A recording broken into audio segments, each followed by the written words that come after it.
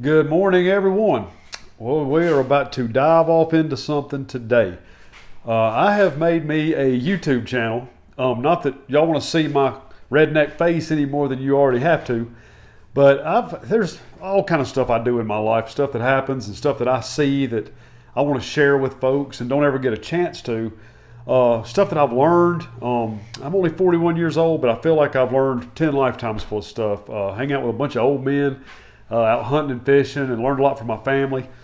And there's a few things. I've had some people ask me about taxidermy work, how to do it, how to get started. If they may just want to mount their own deer because they've got 30-something deer on the wall and are paying crazy amounts of money for 30 deer mounts. Well, I learned on YouTube. I'm not going to lie, I've never been to any classes.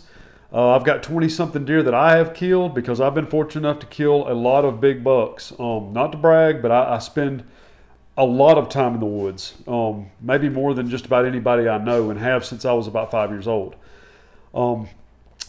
To get into this kind of business, it takes a lot of supplies, a lot of equipment that you probably would never even think of. And I may get into that a little bit in some of my future videos, but for right now, what I'm going to do, I've already got a hide that is tanned. It's ready to put on a form. I've got the form ready. It's actually a gigantic 8-point. This buck right here, killed in Bankhead Forest. I mean, absolute giant. What I'm going to do is I'm just going to make a series of videos because right now, until I get my action camera set up the way I want to, I'm going to be doing it by cell phone. Hopefully the audio is good and y'all be able to see kind of what's going on. But I would like to just go through some general short videos.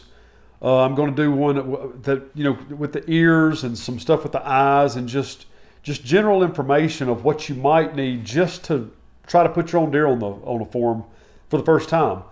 Like I said, it's not hard. It's actually very, very fun. I've really enjoyed it. I quit my job this last February to do this full time because luckily my lifestyle and my hobby has turned into a way to make a living for me, which is a dream come true. Wish I'd done it 20 years ago, but I had no idea until I guess it was about 6 or 8 years ago when I actually decided I wasn't going to pay any more for taxidermy work. And just started watching YouTube videos. I've probably watched, I don't know, 50 to 100 videos. Everybody does different styles, different kinds of taxidermy, different methods of doing everything. Which is one reason why I wanted to make some of these videos, because the important thing is there's no right or wrong way, I guess, to mount an animal. The most important thing is preserving the hide, where you don't have bugs, you don't have rot, you don't have discoloration over time. Try to keep that to where it just doesn't fall apart after you get done with your work. And after that, all you've got to do is figure out, if you're watching the videos, everybody's got a different system or a different talent. Some people are very good at using scalpels. Some people are better with a knife. Some people are good with straight cape needles. I prefer an L-shaped short cape needle. It just depends on your personal preference and what you feel comfortable with and what you're good at. But anyway, I'm going to get started here. I've got the ears turned, which is, like I said, in the future, I'll put some videos on here how to get all this prepared and prepped this way. I actually do my own tanning. And you can send hides off, have them tanned, have them sent back to you. It costs a little bit more, maybe a few months of turnaround time. But it would actually make your job a little bit easier. You wouldn't have to fool with this. Plus, it's a little bit less equipment you'd have to buy to get that taken care of. But anyway, one thing that I've done over the last several years is try to see that not maybe the easiest, but also the fastest way to do something right, to where I can turn over 2 and 3 deer a day once they're tanned. That kind of efficiency gave me the opportunity to be able to do 60 or 80 deer heads a year while I was still working full time. Anyway, one thing that I like to do, some people don't like to use earliners. This right here is just a standard earliner. It's got the inner ear still in it. The base of the cartilage is still on there. It's made out of plastic. It's flexible. You can trim this with a pair of scissors. Some people like to use Bondo or other different fillers. This, to me, this is $7.50 before you pay tax and shipping. It's worth $8 or $9 to me. For in 5 seconds, I've got an ear on my deer, and it's one less thing I've got to deal with. They're also rigid, so if your deer falls off the wall because your girlfriend's cat jumps on it and knocks it off the wall, which I actually had a customer have that happen, by the way. The ears don't break in half or fall off or get contorted. Keeps the edge of the ears from bowing in and curling over a period of time. But anyway, I'm going to show you all a few little tricks I do here that would just make it easier, especially for a beginner. This is a piece of cake. The Earliner I showed you a minute ago, these are whole Earliners. What I like to do when I flesh my deer out, let me set this phone down where y'all can kind of see what I'm doing here.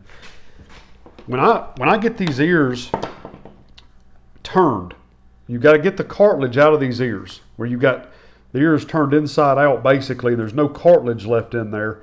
What I like to do is I'll leave this cartilage at the base of this ear. And what that allows me to do is I'll take my Earliners and I actually cut them.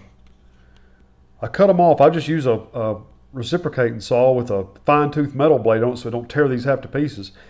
But I just cut it off right there. And when you put this Earliner in, this lip on this cartilage will actually lock behind this thing right here and hold this all together to where your ear isn't sliding around when you're trying to put clay in there and form it. And it just really makes for a quick job. Like let me show y'all. Like you've got your ear like this. You've still got the inner ear inside because you left the cartilage and all there. So rather than having to replace that, I just cut this out and use what's already there.